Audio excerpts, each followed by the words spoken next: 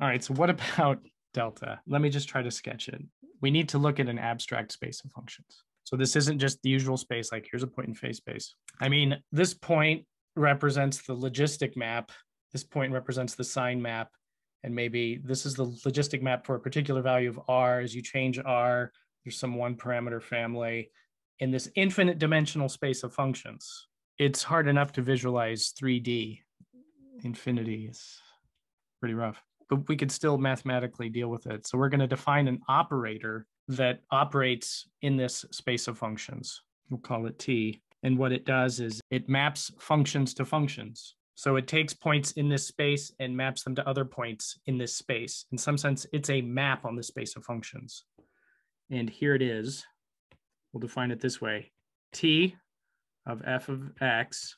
So we take in that function, and it gives us alpha f squared x over alpha. So for any function, you could define this. And alpha is the same, alpha. From what we have said above, g, that g function, g is a fixed point of t in the space of all functions, right? Because g of x equals alpha, two iterates of g on x over alpha. And you might wonder, okay, in analogy to what we've talked about, fixed points, this is a fixed point in an infinite dimensional space. What type of fixed point? Is it a stable fixed point? You might think, well, if everything's kind of going to this, it's a stable fixed point. It is not. Just like the origin in the Lorentz system, it's a higher dimensional version of a saddle point, right? If you linearize in an infinite dimensional space, what does this mean? So this means it has at least one unstable direction and then stable directions. So maybe to see that G is a fixed point, look at what T does to Gi. T operating on Gi gives you Gi minus 1. Remember what Gi was? Gi is the universal function with a super stable 2 to the I cycle. So that means Gi minus 1 is the universal function with a super stable 2 to the I minus 1 cycle.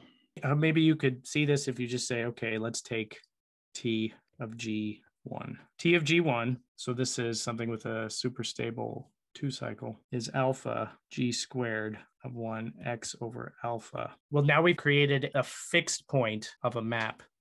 This thing will be a map with a fixed point, super stable map with super stable fixed point. So G0. But the same thing holds for all of them. And that's why we've got this. So this is how the operator T maps these universal functions one to another. I mean, I understand this is getting crazy. That's why it's just a sketch. So here, now we can do a schematic of the picture in function space. We are building to what is delta? What is delta and where does it come from? And this is what's happening in function space. We've got things that look like surfaces, if you want magic carpets. This is at the parameter value of Ri. So these are all of the maps with super stable 2 to the I cycles. So here would be like the logistic map. And let's just say, abstractly, some direction in this space is corresponding to changing the parameter value of maps. So there's going to be another surface, and this will be, in some sense, a parallel surface, Ri minus 1. These are going to be functions with a super stable 2 to the I minus 1 cycle. And here's the logistic map, and we could kind of keep on doing this, going all the way down to where things accumulate, R infinity. So these are now functions at the onset of chaos. And so the logistic map would be somewhere in here. We could even write the whole family of logistic maps. There's this one-dimensional curve. So that would be, let's call that the logistic family. And maybe there's other points that are corresponding to, the sign map.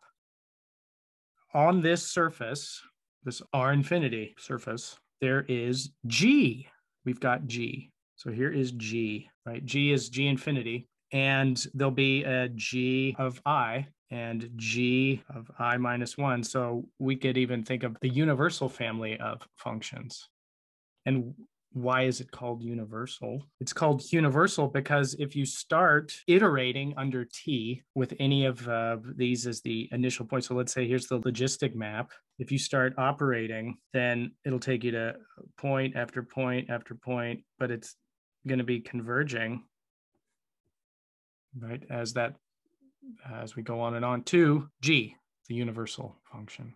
So there's this any and every function eventually under repeated iterates of T merges onto G. So it's a fixed point and it has all these stable directions, but it does have an unstable direction. The unstable direction is that if you have GI, it goes to GI minus 1. This is from what I wrote up above, that T of GI goes to GI minus 1.